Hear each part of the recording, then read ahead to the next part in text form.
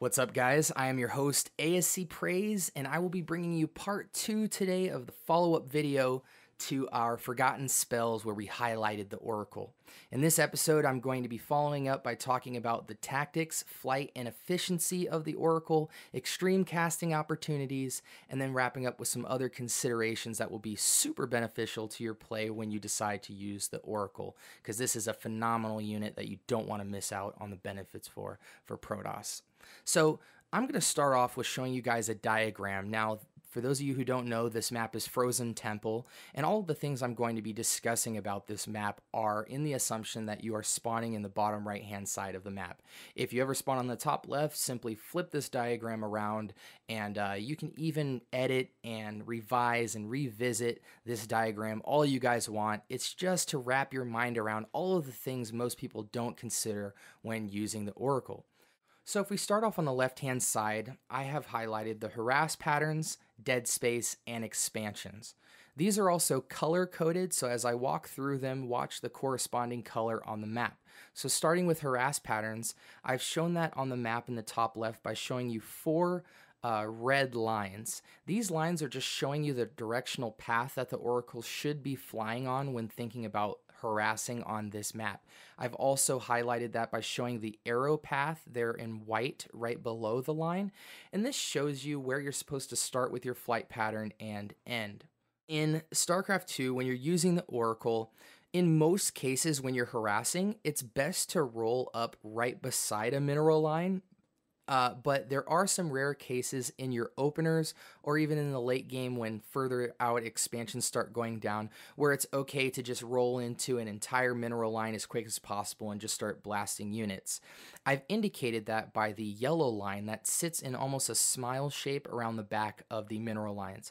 So if in the event of the earlier or later game you have instances where you're going in to harass a bare mineral line which doesn't have any static defense, that's the flight pattern that you're going to want to take. You're going to want to take a wide smile shape around the back of the mineral line.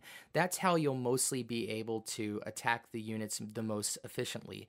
I think I'll talk about this a little bit later in the video, but you got to remember the flight path of the Oracle. To make it turn 180 degrees, you have to click the line path that it's flying on completely accurately. It's a straight line. So if you don't click on that path to turn or rotate, the unit will go in more of an O or U shape to make that correction. And that's really important when talking about the flight path because that can be the difference between 2 to 5-ish worker kills, which is extremely important. Every little bit counts. So if you're dealing with a bare mineral line when it comes to harass, use the yellow lines for references. That's the wide smile behind the mineral line. If you are dealing with missile turrets or queens or spore crawlers or cannons or blink stalkers, you want to roll up beside the mineral line and do a quick little circle along the edges.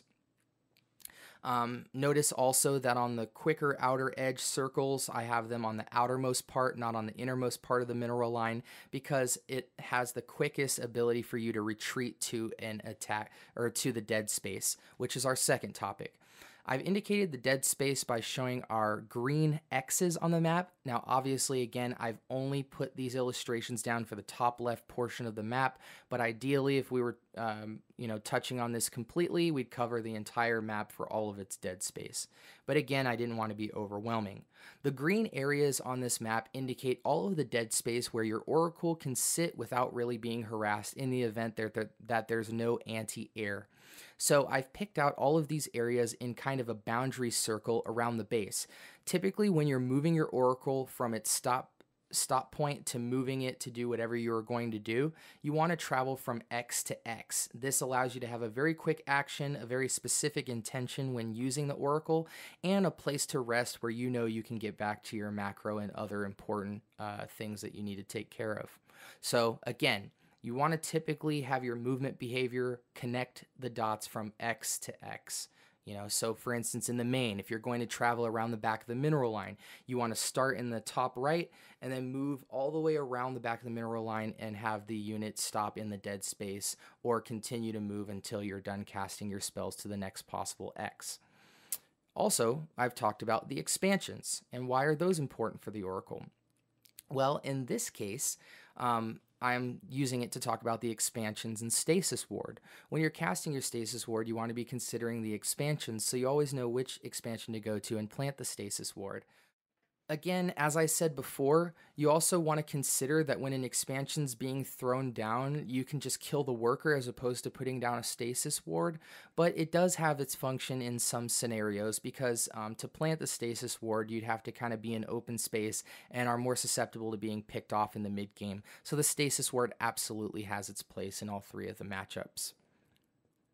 I also wanted to talk to you guys about the white arrows that I have, and I drew these just to show the attack paths, and I'm referring to the 3 long arrows that I have towards the center of the map. When it comes to analyzing a map, you want to have as much map coverage as possible, and the Oracle can't always grant that vision to you all over the place, though it is very powerful. So it's important that, for instance, you understand all the attack paths, because maybe you'll plant a stasis ward or cast revelation on different things on these attack path areas so that you can account for them. So maybe you'll throw a pylon on one side of the map, or 2 pylons, or an adept or a zealot, just to have vision of these attack paths, or you might put a stasis ward down to plug an attack path. That'll cover for your harass, the army move outs, and again, this will give you the peace of mind to roam the map more peacefully without taking any serious critical damage. The stasis ward, I know, for instance, in PvT is super critical, because say if your opponent does a doom drop, then if you have a stasis ward at home or down another attack path, perhaps on a move out, you can completely freeze that army or most of it and have enough time to come back and create your static defense. Okay, now that we've got that out of the way, let's talk about our scouting priorities, which is located on the right-hand side. This, in my opinion, is how you should prioritize your Oracle use. First and foremost, you want to think about harass.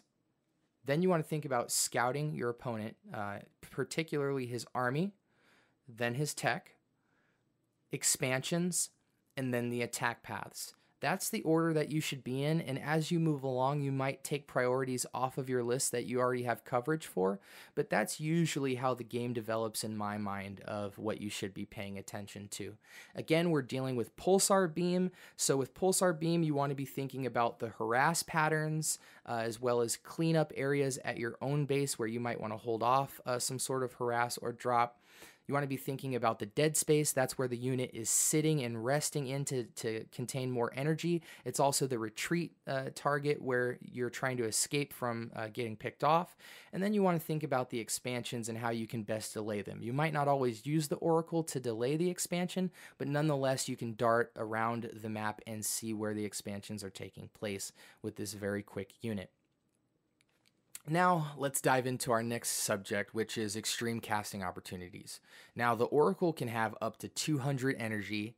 It starts with 100 life and 60 energy, I believe. Don't quote me on that. I'm pretty sure that's the case, though. The Oracle also takes roughly 4 minutes to regen to 100%. That means half of that, 2 minutes to gain half energy, and then 1 minute to gain 25% of the energy of the unit. So that's really important when considering how often you might be in dead points on the map or still, and it also allows you to not have to revisit the Oracle when it hasn't even gathered energy yet to cast another spell. That's another issue I found myself doing a lot of times, is once you hotkey the Oracle, you'll often revisit it to try and maximize damage, but if you've already used a couple of the spells, you may be just going to it and wasting APM because it hasn't regened. So knowing those time frames, you know, with your unit is very helpful in being efficient and not spending any unneeded time with the unit. So if you have a full energied Oracle, you have the option to cast up to 4 revelations or 4 stasis wards or a mixed use of these spells, including Pulsar Beam. Now remember, Pulsar Beam's a little bit cheaper, but you have to activate and deactivate that spell. So for one-time use, again, 4 revelations, 4 stasis wards, or you can mix it up, give or take the effect of it if you're adding in Pulsar Beam. Lastly, to wrap this all up, I just have some other considerations for you when thinking about the Oracle. Just a couple of little factoids. So 2 oracles can one-shot workers in all 3 of the matchups. This is very helpful. If you only have 1 oracle, it does kill workers really fast, but one-shotting oracles is a lot more efficient if you're able to get up to 2 oracles, and it is extremely powerful. It can cut the seconds in half for time spent with your harass movement. Also, I talked a little bit about the turn radius. If you want the unit to make a 180-degree turn immediately, you have to have clicked in the space behind the unit on a straight line path. Everything else you do will cause the unit to kind of donut around to make the adjustment. You want to think about the travel paths, such as the dead space, and avoiding the attack paths. You never want your oracle to be sitting around on any of the attack paths. Put a stasis ward down or just completely avoid it by being somewhere in dead space. Oftentimes, if you want to bait your opponent, for instance, you can throw down a stasis ward and put your oracle behind it. That way, if your opponent sees it and tries to stim in or blink in or use some speed links to run down a path, you'll just freeze the units completely. That's a tactic I haven't seen as much, but I have started to see in PvZ some quick move outs where you might stasis ward in front of your army if you're afraid it's going to get killed, and it kind of allows you to have a retreat path in some cases. Also, why is the Oracle better than the Observer? Well, it's quite simple. It's multifunctional, it's faster, it provides multi-coverage, and it also frees up the Robo to be using more production for units as opposed to Observers. Though I'm not completely canceling out the Observer, it definitely has its place. Using the Oracle very well can free you up from having to make up, any Observers, or if so, keeping the Observer production down to a minimum. You also want to make the job of the Oracle easier, and Map Vision allows this.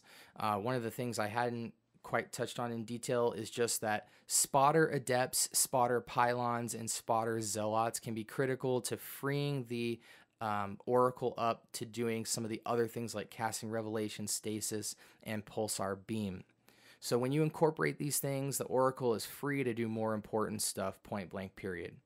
Revelations are also just super clutch in any of the matchups because they strike fear into your opponent. Anytime you reveal your opponent, it's like catching them off guard. They're naked, they don't know what to do, and they're more likely to change up their play, which is also very cool. And you don't even have to pay attention to your opponent. Just cast the Revelation and walk off and know that it probably did something to your opponent. And scaring your opponent is a very much used tactic in StarCraft 2.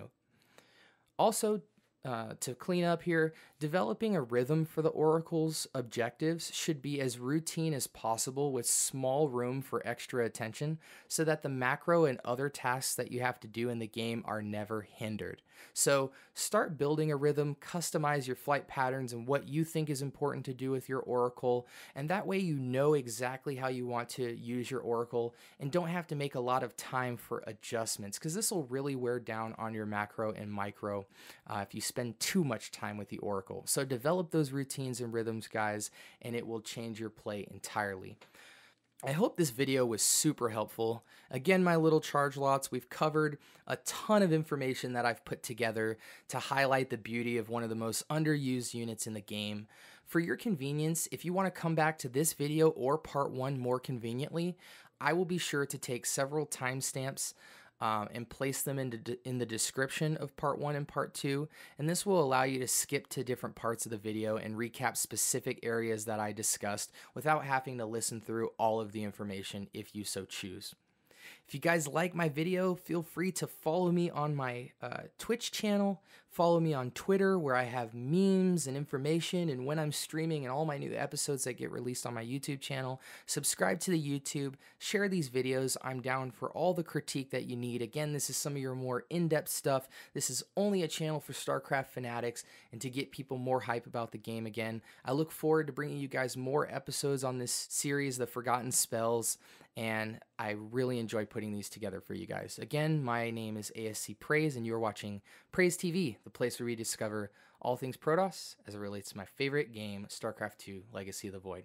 Peace!